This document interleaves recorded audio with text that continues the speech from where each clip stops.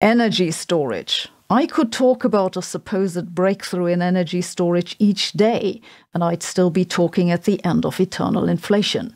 But this week I came across one that I hadn't heard of before, and it makes a lot of sense, at least to me. The major reason we need energy storage at the moment is the intermittency of solar power. Solar power is great, and it's plenty if you average over the entire globe and the entire year. We've seen prices of solar dropping dramatically and installations soaring, and this looks very promising. But we need to be able to store this energy for the dark times. Scientists have no shortage of ideas for how to do that. The best one might be hydro storage, in which you use energy to pump lots of water into a reservoir at higher altitude and then let it run back down to generate energy. And that's great, but building mountains with lakes next to them doesn't scale very well. The next most obvious energy storage is lithium-ion batteries. The trouble is that these are expensive. There are many other proposals such as hydrogen or other synthetic fuels or metals or thermal energy storage in which you heat some substance and thermally isolate it, and so on and so forth. This new method now is none of those. It relies on using sunlight to change the shapes of molecules and storing energy in that potentially for weeks. It's called molecular solar thermal energy storage. The energy from the sun falls into a molecule and changes its chemical bonds into a new configuration that has a higher energy and is metastable. This means these molecular shapes are stable for a potentially long time, but if you supply some initial energy to them, they'll decay back to the state of lower energy. You can trigger this decay with light or heat.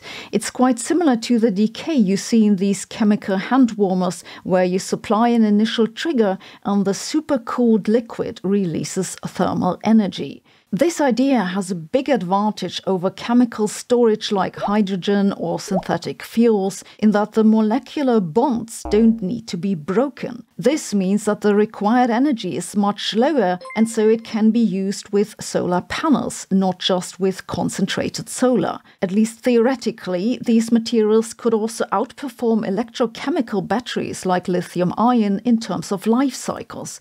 This is because no electrons are transported around, so the material doesn't degrade as quickly, theoretically.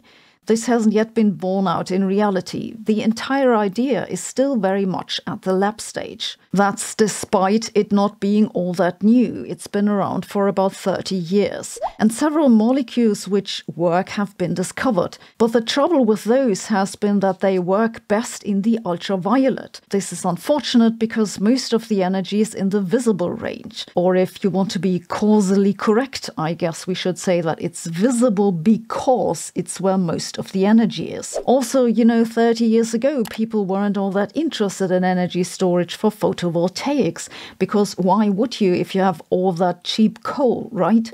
So it's taken a long time for scientists to look into this closely. In this new paper now, a group of researchers from the University of Mainz reports they found a way to fix this problem by introducing an intermediate layer that converts the sunlight from the visible range to the ultraviolet and then stores the energy in these shape-shifting molecules. They tested about 12 cycles in a row with both sunlight and LEDs and found basically no degradation. This increases the storage efficiency by a factor of 10 above previous methods.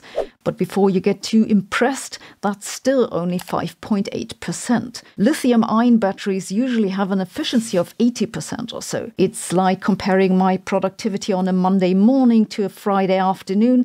There's room for improvement. One way to increase the efficiency could be to use a molecule that doesn't release the energy in terms of thermal motion, but in terms of electricity. Now, let me be clear that this is a lab work at the very early stages, and it might go like with many of the most efficient photovoltaic cells, that they are too fragile or expensive to be used in the real world and make commercial sense. Indeed, this intermediate medium that the authors of this work use isn't cheap at all.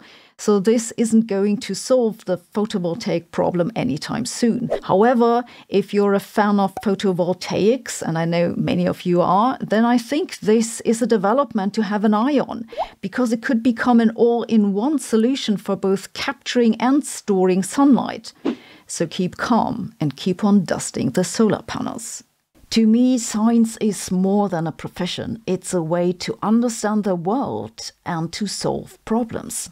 This is why I'm happy to work together with Brilliant, whose mission is to help you learn science in the easiest and most engaging way possible. All courses on Brilliant have interactive visualizations and come with follow-up questions. I found it to be very effective to learn something new. It really gives you a feeling for what's going on and helps you build general problem-solving skills. They cover a large variety of topics in science, computer science and maths, from general scientific thinking to dedicated courses on differential equations or large language models. And they're adding new courses each month. It's a fast and easy way to learn, and you can do it whenever and wherever you have the time. I even have my own course on Brilliant. That's an introduction to quantum mechanics. It'll help you understand what a wave function is and what the difference is between superpositions and entanglement. It also covers interference, the uncertainty principle, and Bell's theorem. And after that, you can continue maybe with their course on quantum computing or differential equations. Sounds good? I hope it does. You can try Brilliant yourself for free if you use my link brilliant.org/Sabine. That way you'll get to try out everything Brilliant has to offer for full 30 days. And you'll get 20% off the annual premium subscription. So go and give it a try. I'm sure you won't regret it. Thanks for watching. See you tomorrow.